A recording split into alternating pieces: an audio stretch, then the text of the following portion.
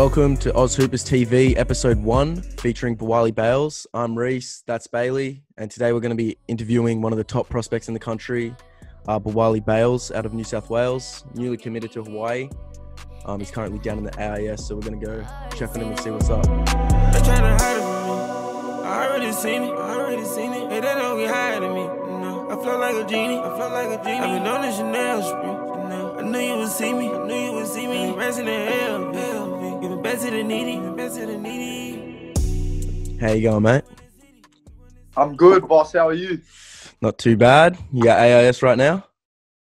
Yeah, we're here. It's, long day today. Yeah. How? Let's start with AIS. How did you start getting noticed by AIS, and how did you get into the AIS? Man, to be honest, I don't like I went to a couple the Australian development camps, like the ADCs. My first one was like September 2017, and then I went to another one at the start of 2018. Oh, sorry, I think it was at the start of 2018. But I don't know how I got noticed to go to those ADCs and stuff. But I'd say that those ADCs are what really kind of put me on the radar to be able to get a scholarship here and stuff like that. Yeah, fair enough. And how much has AIS impacted your game right now, would you say?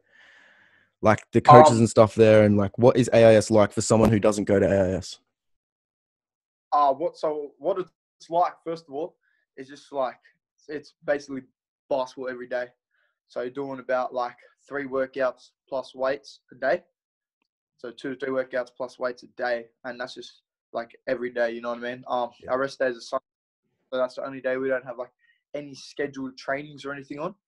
So it's just basically basketball 24/7, and you basically got to be on top of your stuff. But what was your first one again? Since that 9 months, when you started getting noticed by these scouts and stuff to go to AIS and to get picked for Australian squads and stuff, has your game developed into Yeah. It's I feel like I've gotten a lot smarter. My IQ, my decision making, everything like that is kind of.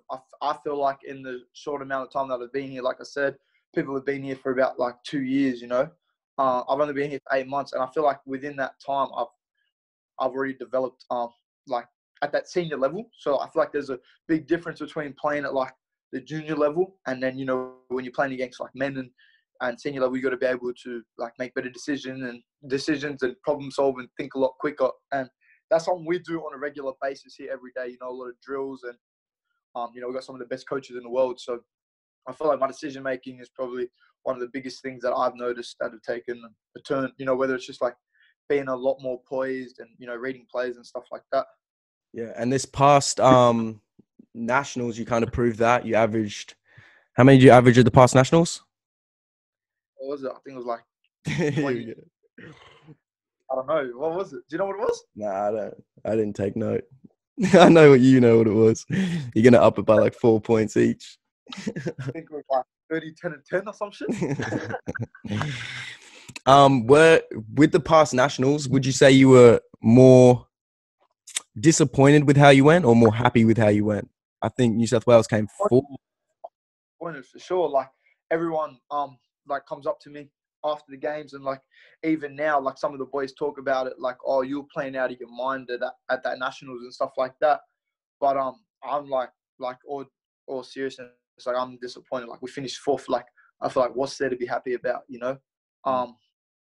I'm disappointed that we made the semis and then we lost to Queensland. Don't laugh, but yeah. So I'm disappointed that we came 4th, no medal. My goal was obviously a gold medal, or to just be in gold medal game, and to be that close. And there's a lot of good teams there as well. So I guess making it to the semis is an achievement, but our goal was a gold medal, and we didn't get that. So I don't feel like there's much to be happy about. Who would you say from that nationals was your toughest opponent? Would you say it was Vic? I didn't verse the Vic the better Vic teams. Yeah. We versed them. Queensland's obviously the best team we versed. I mean, they came second, lost on a buzzer beater to to what is it? Is it Vic A was the top team or Vic B? Vic A, B, yeah, A. Oh no, there was just men's Vic and then there was Vic A. It was just men's. Oh yeah, well the men's Vic, the team that won it. Yeah, like I said, we didn't verse them. They obviously were like the favourites to win it. But I guess Queensland was probably. I mean, there was South Australia. That was an overtime game. I don't know. The toughest opponent was like Queensland. Definitely the best team we versed. But yeah, I don't really know. Taron goes all right. Temery goes all right. But as far as like, I don't know. There's a lot of good teams that we versed. A lot of good players.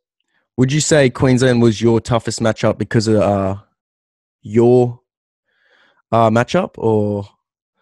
I'd say Queensland was my toughest match because they in the semis they were like doubling me, tripling me, you know, which is obviously kind of hard. Is that the way to play you, or? Like it was pissing me off because like we got the first dub against Queensland, and obviously like they went and they fixed a lot of things, which credit to them, they won the game. You know what I mean? They won the more important game. But I don't know. I was like, it was tough in the second game because there was a lot of people would guard me and stuff. So yeah, I don't know whether that's like counts as a tough matchup, but it is what it is. So we'll go back to your like when you started playing basketball. What made you start getting into basketball? I know you played rugby as well. What made you get into basketball? So I started like just playing like local comp at Alexandria Stadium, home of the Sydney Comets, baby. You already know what time it is. Yeah, so I just started playing with like my rugby friends and that, and they were just like, come play with us for fun and everything like that. So then I was like, yeah, sweet. And we're just playing, like we're just taking the piss, just having fun. And then I was always like, just like running around, shooting shots or whatever, playing a lot of defense. I was just quick, athletic. And then one of the parents from like the other teams was like, she was saying to my mum, you should take your son to like the rep tryouts and stuff. And then my mum basically told me, and basketball was always like my mum's dream. So she always wanted me to like play it and everything like that. So then, I kind of didn't want to do it. You know what I mean? But I just thought, it's something new. I've always been playing rugby. And my mum said, if you don't like basketball after this year, you can just go back to rugby. But yeah, basically that's what happened. And then I gave basketball a try for a year, and then I just kind of fell in love with it, and then never really turned back. Played a few games of rugby last year, but making a comeback, this that. Fair enough. But that's crazy. Your mum kind of forced you into the basketball like thing. She did kind of lie. Like, yeah. And when did you start taking basketball? Like, when did you realize, like, damn, I'm actually kind of good at this. Like, I'm going to take this seriously and put all my time and effort into this? Probably about like 13. So I think I was going into top age 14s. So I was always like me and the boys and that growing up, we were always running amok, you know what I mean? Like just like causing trouble, just like typical kids in the area, and that like we didn't really have anything to do, So I started taking basketball serious, and my mom was always telling me like, you're decent at it, you can go all right. So then I kind of just did that, something to invest my time in, Yeah. So Sure. yeah, that happened. During that process of like developing your game and becoming better and like, damn, I'm really good now, who would you give credit to the most coaching wise? Would you say it was one of your state coaches or? Man, I got a lot of coaches to shout out. Shout out Coach Paul Mallet. He was my under 12s coach when I first started basketball. He like still today I carry like a lot of stuff that he taught me from like 11 years old. Just like the basic fundamentals and like reading the game defensively and offensively. Did he coach you any other age groups or? He coached a bit in 14s. He was like in and out, but after under 12s, he kind of, he likes coaching the younger boys. So as we grew up, he kind of just stayed with the younger groups. You know what I mean? He doesn't really like coaching older boys. But Coach Jacob Jackomis, my state coach, He helped me a lot in terms of controlling my passion. You know what I mean? So I was like, always like hot-headed, and Yeah, going 100%. on players, like didn't really know how to control my emotions. So he helped me a lot in that sense on how to like lead a team, like do what a point guard is supposed to do, and make everyone around me better and make everyone trust me and stuff like that. Who else? There's a lot of coaches on the way. Coach Mahesh from AUSA constantly helps me, like, add to my, like, this is recently. Coach helps me add stuff to my bag, get moves down packed, and get a better feel for the game and stuff like that. Those are probably the three biggest ones, to be honest with you, though, that have helped me right now. And the coach is still like changing your game today. Like, do they still help you out a lot?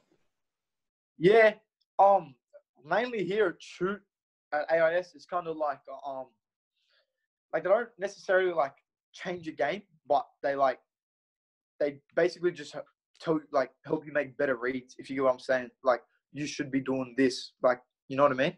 Like, this is what you do, like stuff like that. It's not really like a change in your whole game type thing, but it's just making you like a smarter player and everything like that, and so you can progress at the senior, college, or NBL, NBA level and stuff like that.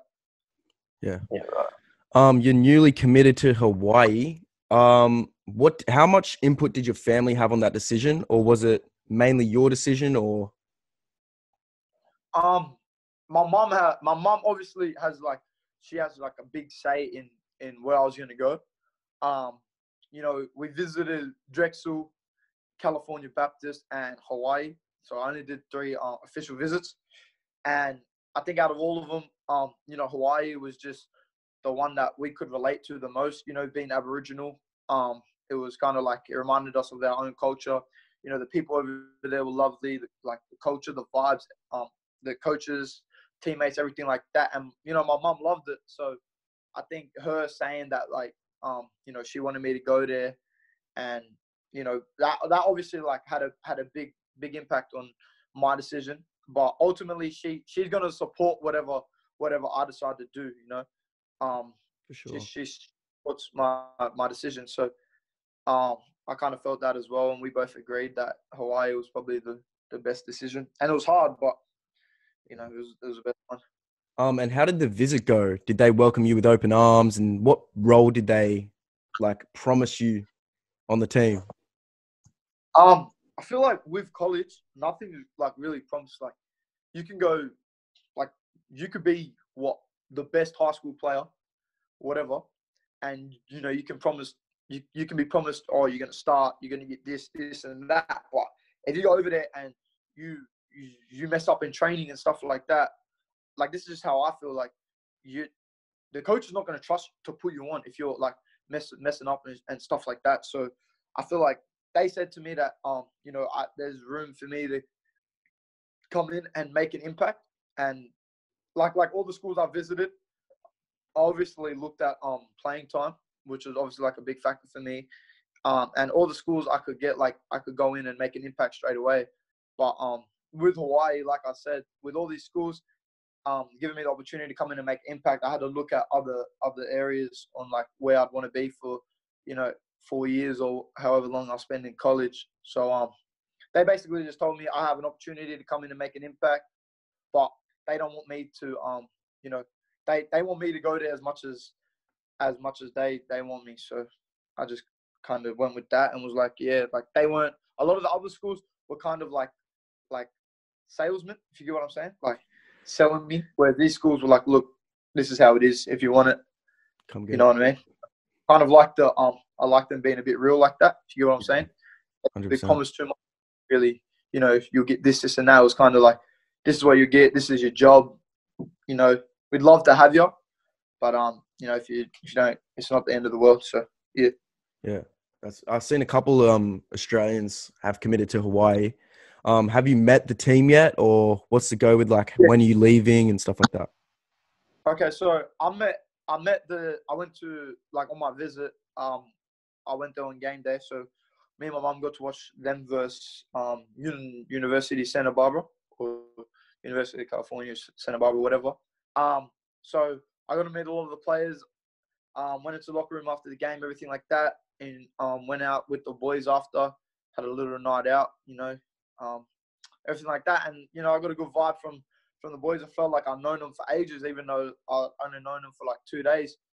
And yeah, so that was that. But we got 7 new players now. So a lot of people. We had a couple transfers, and obviously a couple graduated. So we got a lot of new faces now. Only like 50% of the teams returning. And we got another 50% coming in. So I'm looking to probably be over there July 25th. 100%. That would have been a crazy experience, like for a 17-year-old to go over to Hawaii with his mum and like visit the college and stuff. That would have been cool. We want to know how much you're averaging at Hawaii next season. I don't know. However many the man upstairs wants me to, I don't know. So what happens. All right, so we're going to get into some fan questions. I put these on our story. People swiped up to ask Biwali particular questions that they want to know the answer to. So the first question... It's going to be interesting, eh? Yeah. The first question is, are you nervous to hoop in the US with the current political and coronavirus situations? Let's hear it. Nah, I'm not nervous. Obviously there's a lot of stuff going on over there that a lot of us don't agree with, and stuff that has to change. And I feel like I'm not nervous because we have the same things in Australia. You know what I mean? Like, I've been putting up with everything like that my whole life anyway, so it's not really anything new to me. And in the political side and stuff like that, but the coronavirus shit, we have that here too. So, you know what I mean? Yeah, fair and enough. It's not that bad in Hawaii anyway. The corona's not that bad in Hawaii, so should be right. Yeah. Right, the second question is, what's your ethnicity? I'm vegan.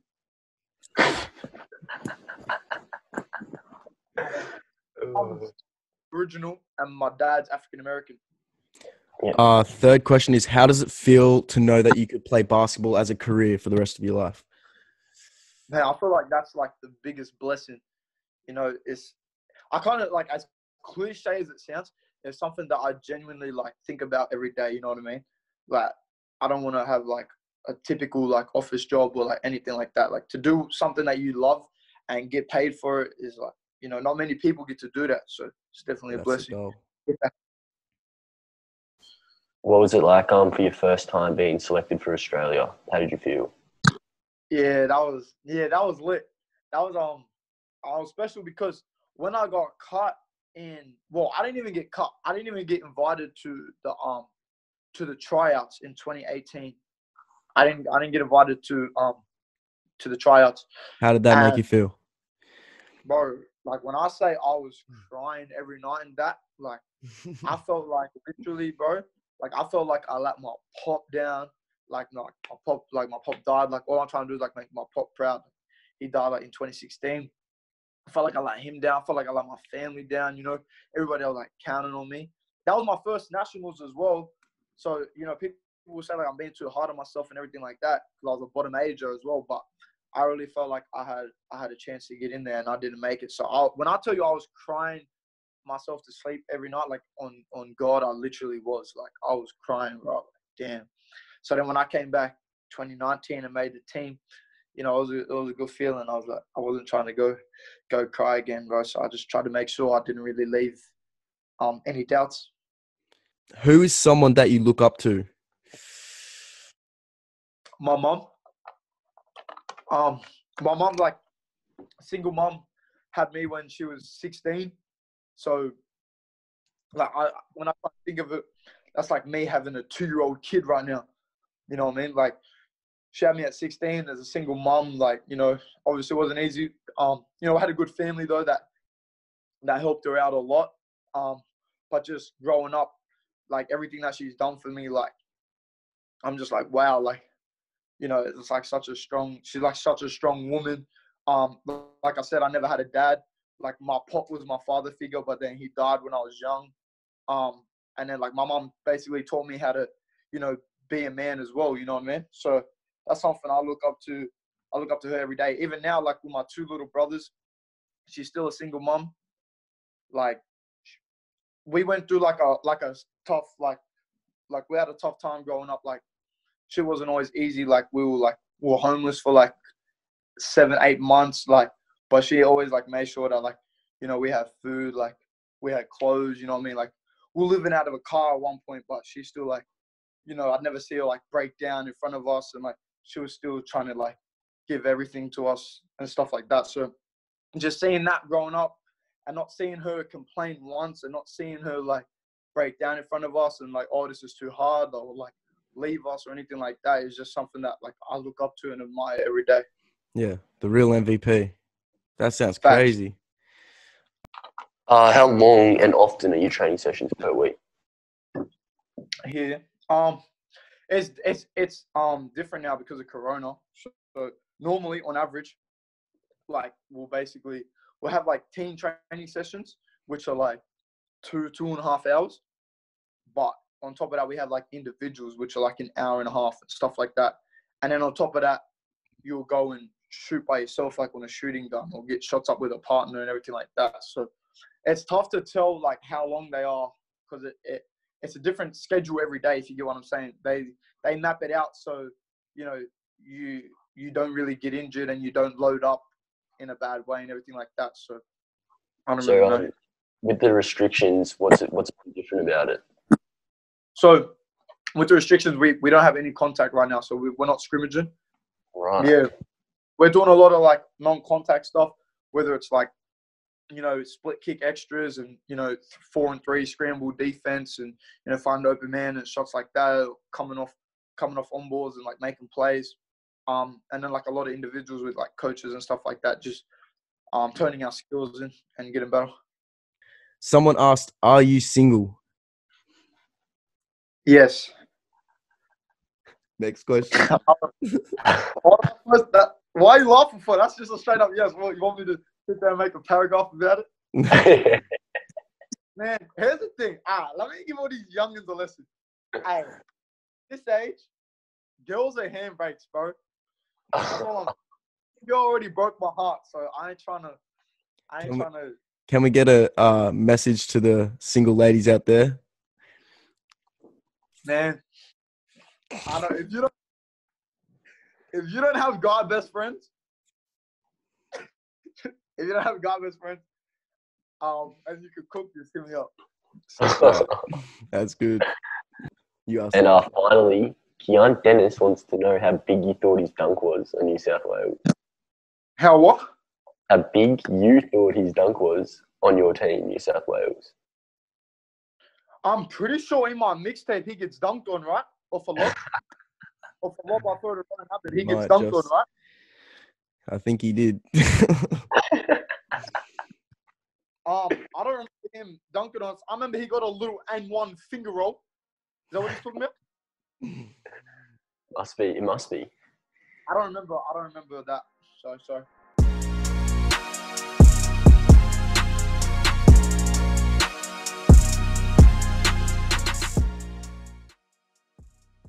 Fuck. Addison Ray. What the hell? I'm tripping. Addison Ray. Yeah. I don't want to name any states. I got homies in every state, but I think every the answer to that.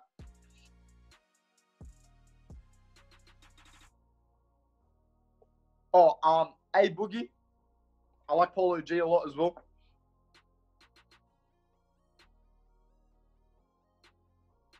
Ever?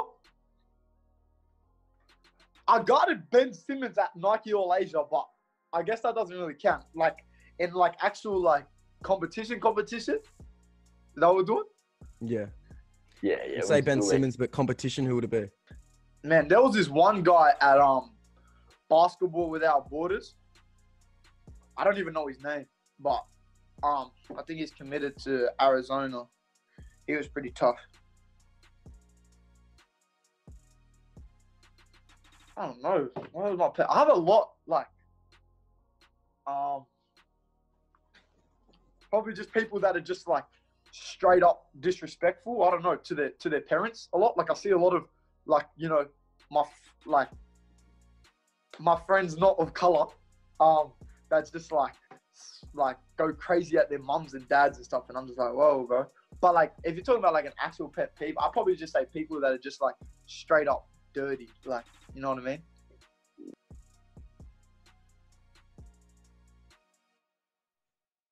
Best female hooper in Australia. That's tough. So you gotta probably Charlotte Hill, I think. Okay. She goes hard.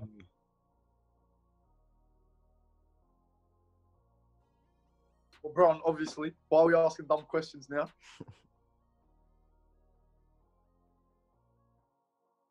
Favorite shoes to hoop in? I have a lot of like different shoes. Like, I don't have a lot of the same kind of shoes, but I really like the KD8s.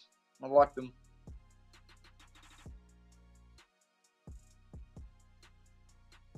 OKC/Houston Rockets.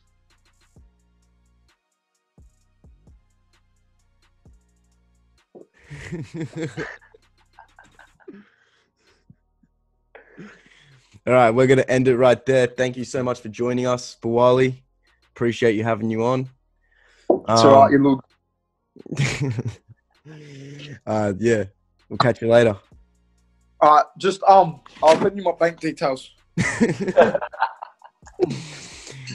So no, all good. Thanks for having me, brothers. All good. No more, not less. Oh, hey, get this.